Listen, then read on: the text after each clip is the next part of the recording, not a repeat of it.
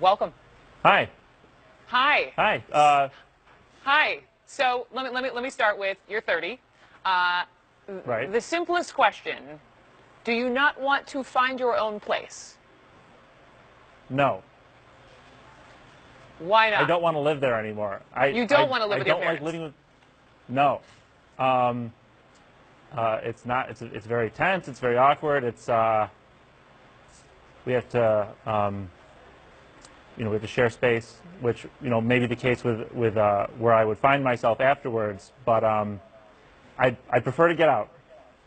Okay, so on the preferring to get out, let's rewind for a second, because it's my understanding you've lived, at your parents' house, rent-free for 8 years, and I know you do your own laundry, you buy your own food, but they asked you 5 times, please move out. Why couldn't you guys resolve this without the court? I would consider much of what they were doing to try to get me out as a tax, and what I was trying to preserve. Trying to do what's best for me, which is just let's try to be a little more reasonable.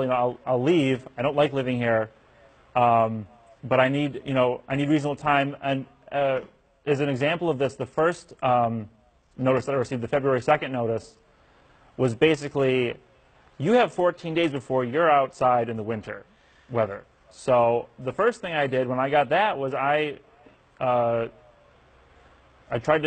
sure that wasn't going to happen. I contacted the police department. I said, "Is this something that's that this could happen?" And they're like, "No, you just call us.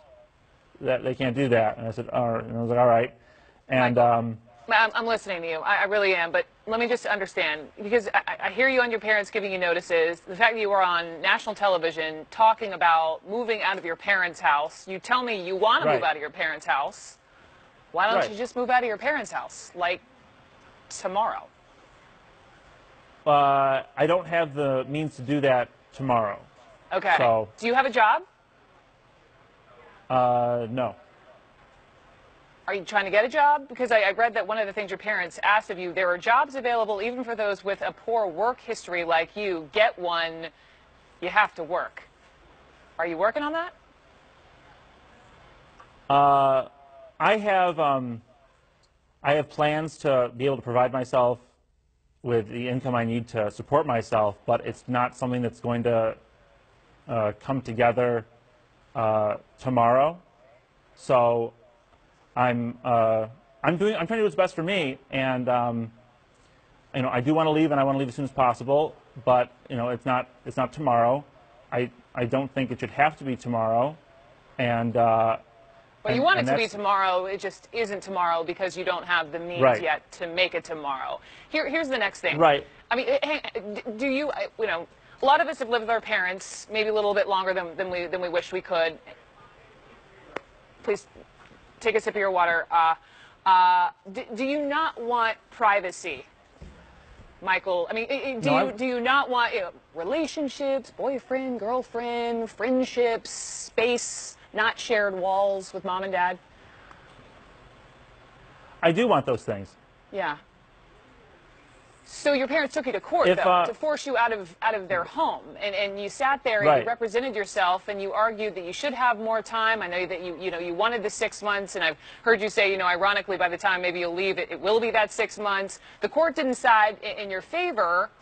Will you fight the court? Will you fight your parents on this? I'm going to send a letter that I've already prepared to my parents' attorney that says if you send an order to the court, it's a proposed order that is for 3 months, there's a possibility the court won't accept that, although I don't think that makes any sense. I'm not a lawyer, I don't really know, but I guess the court can just can deny any proposed order that they like. But I would say that to the attorney. I'm saying to the attorney, if you put this proposed order for 3 months in, or a proposed order for 3 months in, I won't fight anymore for the case. And the ironic thing is that if they had sent me the 6-month notice to quit in February, it would have cost them $0 in legal expenses. So, okay. Yeah. Legal expenses aside and time spent in court, I'm sure you're irked. I'm sure your parents are irked. But, you know, you only have one mom and dad. And I understand Right. that you are probably more upset than even you're letting on. But don't you want to reconcile with them? No. No, I don't. No.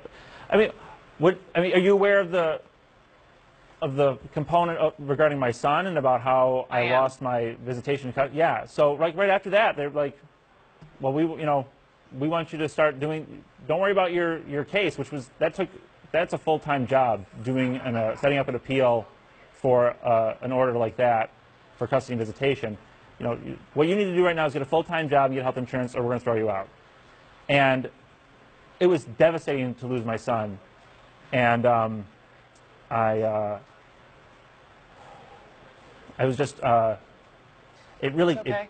I was done with them. I was done with them after that. I was done with them after that point. My heart goes out to you on the custody issue. Sure. But the last piece of this, Michael, and this is really my last question. There are a lot of people who have read about your story, and the thought bubble is, what is up with this millennial generation that you guys seem so entitled? What would you say to those critics?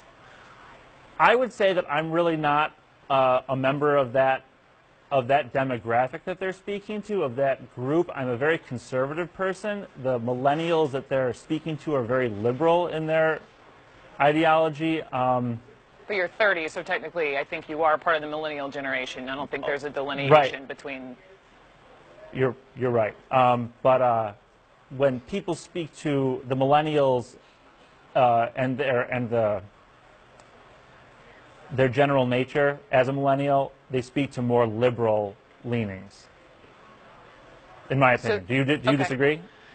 I don't think it's for me to disagree. I think a millennial is a millennial is a millennial based upon the year that you were born. Okay. But I think it's totally your opinion to say, you know, that doesn't apply to me. And with that, Michael Rotundo, I appreciate you coming on. I truly wish you the best of luck. And I am a millennial. Yes, Michael. Right. Thanks.